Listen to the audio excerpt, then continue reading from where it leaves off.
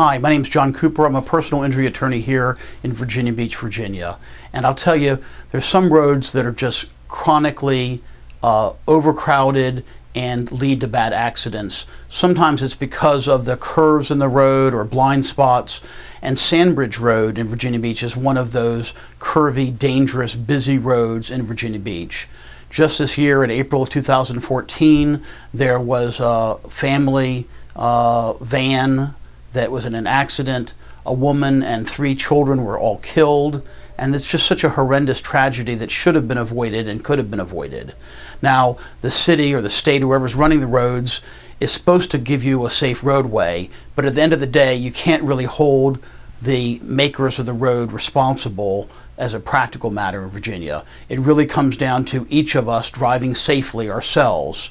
So I hope that you and your children are safe, and when you get a ride from a fellow family who's going to the soccer game and you entrust your children in their car, you've got to hope and pray that they're going to drive safely, but you also need to check and be careful that you know exactly who your kids are going home with, whether they're good, safe drivers. And obviously there could be some awkward situations, but I believe as a parent, and I've got 3 teenagers, I want to know who they're driving with and what car they're in, and make sure it's a safe car and a safe driver so everybody gets home safely.